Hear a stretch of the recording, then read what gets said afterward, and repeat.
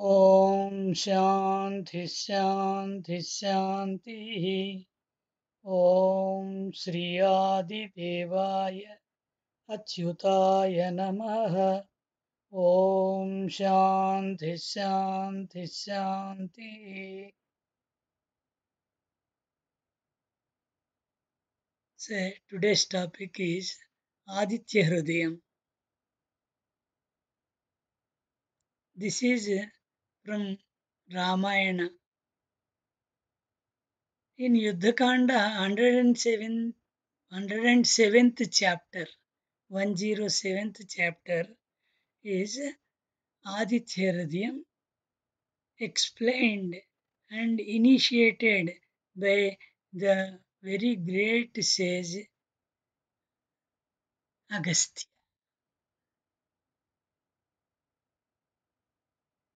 Sage starts, it is having 31 mantras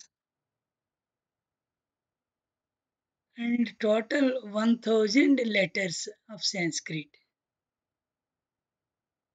And this out of these 31 mantras, the first 9 mantras are Namakam, that is praying and praising Sri Aditya. And the last 10 mantras are the Phalasruti of Aditya Hridayam. In between 12 slokas are for Dvadas Adityas. It is categorized like that. The total are 31 mantras are explained.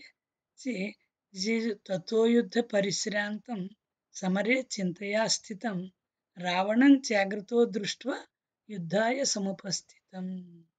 The situation is in such a way that already Ravana and Rama both are at loggerheads in the battlefield. They are fighting, fighting, and fighting. And Rama has used very powerful weapons on Ravana. Ravana is hurt to his core and has felt unconscious. And his charioteer has took the chariot back from the battlefield. While they were going back, all of a sudden Ravana got consciousness and he started shouting on his charioteer, "Come on, why you are taking me back? A valiant leader is not supposed to show his back to his battlefield. So you take me back. I want to stand before Rama." Like that, he has come back. And he stood just opposite to Rama again. Ravanan Chagrato Društva Yuddhamisam again. He was ready for fighting. He has come back and he stood before Rama. Tato Yuddha Parisrantam. To that extent, he was fighting and he was very much exhausted while applying different types of astras on him. Now he is thinking how to kill Ravana. Samare Chintaya Sthitam. He is in deep thinking. This is the situation.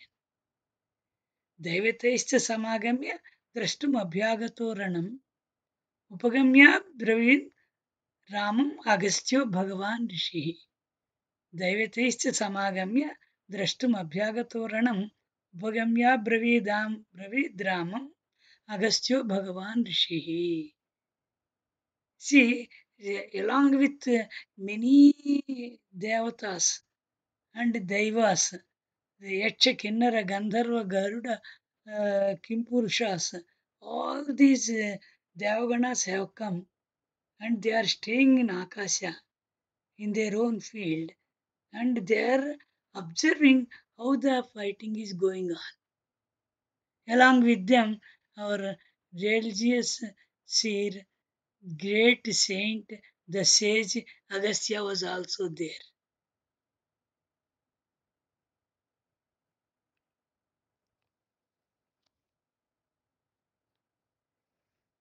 So, Agastya, after seeing this entire situation, he came down from the eternal field directly to Rama.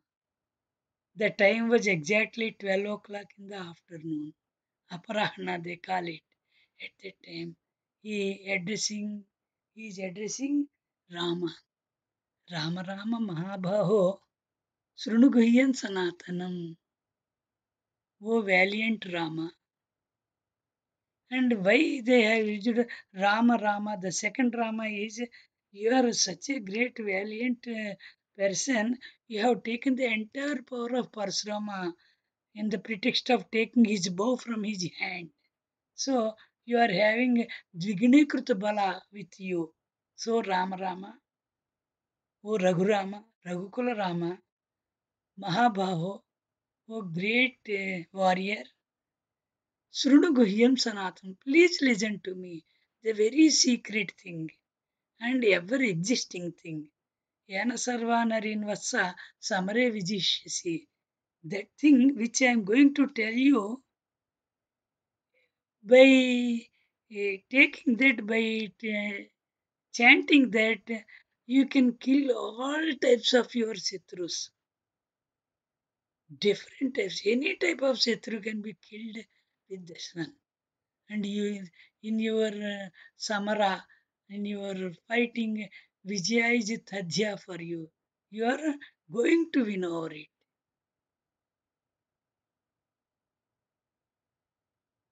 See, Aditya Hridayam Punyam Sarvasatru Vinasanam Jayavaham Japen Nityam Akshayam Paramam Sivam. Aditya Hridayam. See, the thing which I am telling you is called Aditya Hridayam. Punyam Sarvasatru Vinasanam, which can eradicate all your enemies. And Chinta Soka, the worry and sorrow, both will be removed. Worry means what is going to happen if you are thinking about the future. The thing which you are getting is worry. And what has happened, the loss incurred, if you see back, that is the sorrow. So, Chinta Soka Prismanam, both sorrow and worry will be totally vanished. Ayurvardhanmatam. Your bala and ayush will be doubling and they will be increasing. And here, Aditya Hridayam, the word saying Aditya Hridayam, usually they will say Lalita Sahasranama Stotram, Vishnu Sahasranama Stotram, like that Stotra or something they will say. But here he did not say any Stotra. Aditya Hridayam. Aditya means belongs to the sun god, the Surya. And Hridayam means which can open your brain cells, which will blossom your Mastishka. Your Vijnana will be blossomed. Your Jnana will be opened. That's why he named it as Hridaya. And it will remove all ajnana from you, and only jnana you are going to acquire by doing this Aditya Hridaya. See, my dear friends, here this Rama is not an ordinary man. He is a direct incarnation of Lord Vishnu. And Ravana is such a great, valiant warrior. And many times he defeated all the avatars, including Indra and other devatas. And there was no enemy at all. There was no person who can uh, fight against Ravana. Such a valiant Ravana was there. Both are very great people. And when he is telling Agastya has come down, when both were at the battlefield, in the battlefield, both Rama and Ravana were standing opposite, start ready to start their next battle. See, if you just remember, the Bhagavad Gita also was told in the same situation, like when Kauravas and Pandavas were ready to fight. In between, Krishna brought Arjuna in his chariot, and Arjuna was totally lost his confidence and he was not ready to fight. At that time, Bhagavad Gita was revealed by Sri Krishna. By hearing Bhagavad Gita, he got courage and recouped himself and he fought there. And here, Agastya Mahamuni is telling him the way in which he has to chant to empower his enemy. Here, Agastya is not an ordinary saint, he is not an ordinary sage. See, to know little about Agastya, we will study about his life history. There were two rishis called Varuna and Mitra. These two rishis started doing a big yaga. While they were performing this yaga, Indra was perplexed whether these people are aiming at Indra Padvi and doing this yaga. It is better, however, to disturb their yaga and to take them away from there. So he sent to Vorosi to induce them and to stop the yaga. As and when Vorosi arrives at the situation, Varuna and Mitra both have seen her wonderful beauty. By seeing that beautiful lady, they thought instead of giving her sapa or sending her away, why don't you have two children with her? So immediately they have spared their sperm and they have collected the eggs from Orosi and they have kept in an artificial womb and they have incubated. Automatically, those two things have become two boys. One is called Agastya, the other is called Vasistha. Both are twins. And they were called as Kumbha Sambhavas because in a pot like incubator, in a pot like artificial womb, they were cultured. Okay, such were the and this Agastya, right from the childhood, he was a very big jnani. In a very short time, he has become Brahmajnani. He has done wonderful tapas. He has become Brahmajnani, and he has learnt all Vedas and different Shastras. While it was going on like that, he has come to the age of marriage.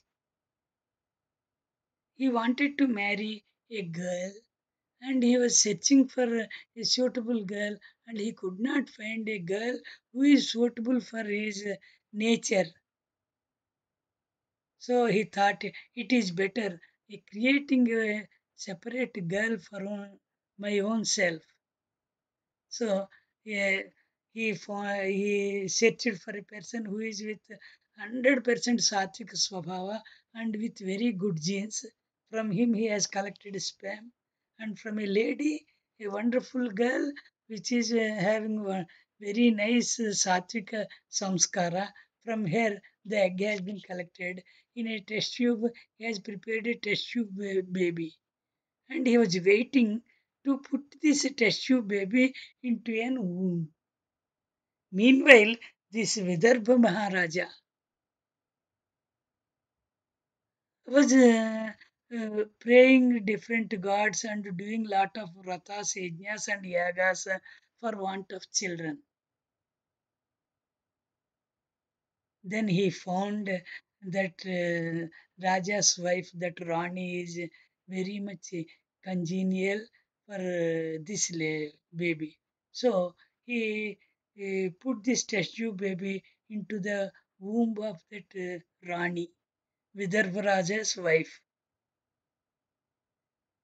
So as a surrogate mother, she has developed the baby and the baby was delivered and her name was Lopamudra. Lopamudra was brought up at the age of 16 years.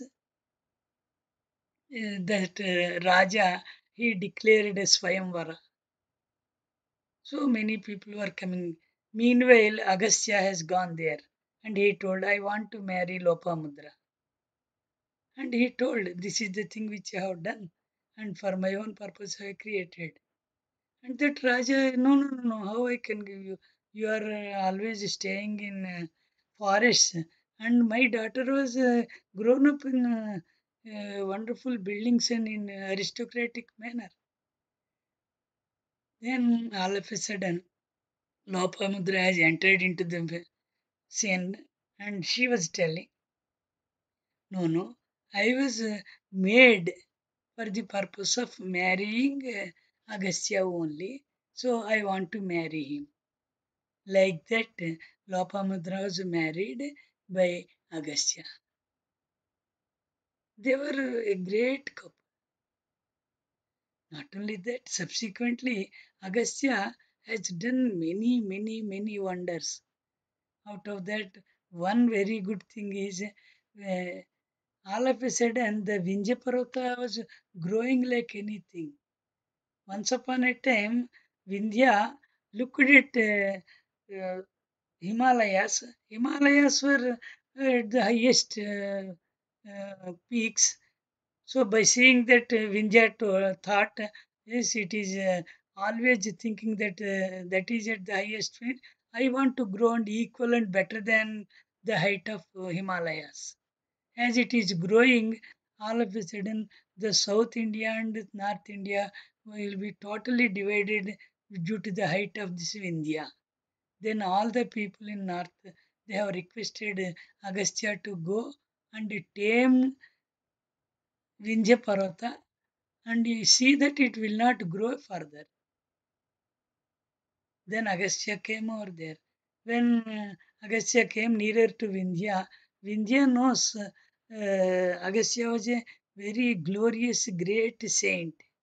So immediately it prostrated before him for Padabhivandana. Agastya told Tadastu, you please be here like this till I come back. And he crossed Vindhya and went to South India.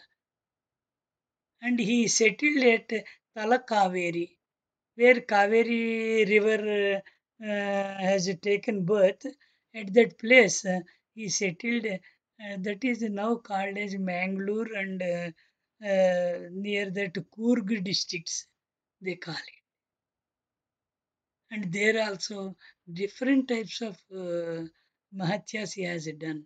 Such a great sage has come down. Aditya Hridayam Punyam Sarvasatru Vinasanam Jayavaham Jape Nityam Akshayam Paramam Sivam.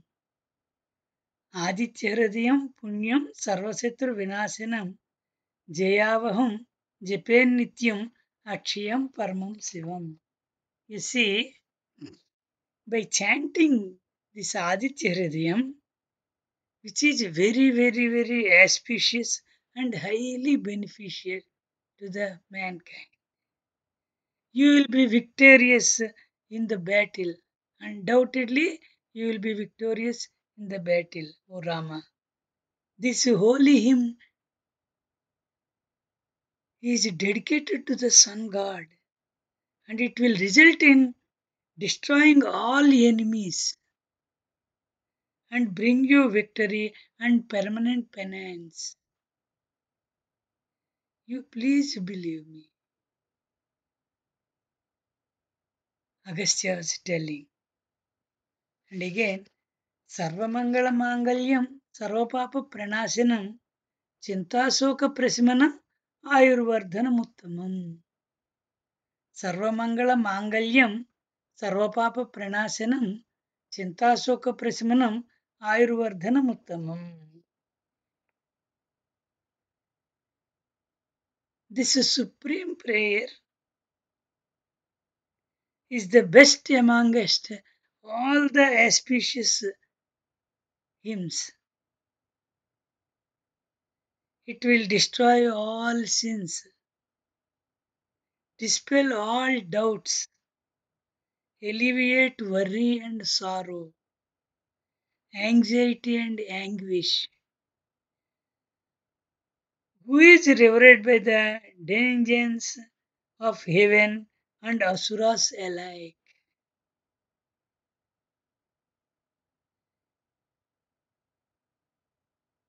See, he is giving 100% assurance.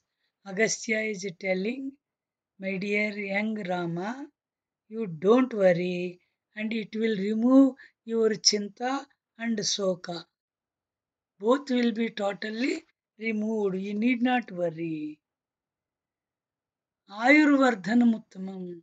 Your yashes as well as ayush will be doubling and increasing like anything. And you need not worry. Please chant this Aditya Hridaya thrice and you win over your enemy. Like that, Ragasya Mahamuni is telling and he is continuing. Om Shanti Shanti Shanti.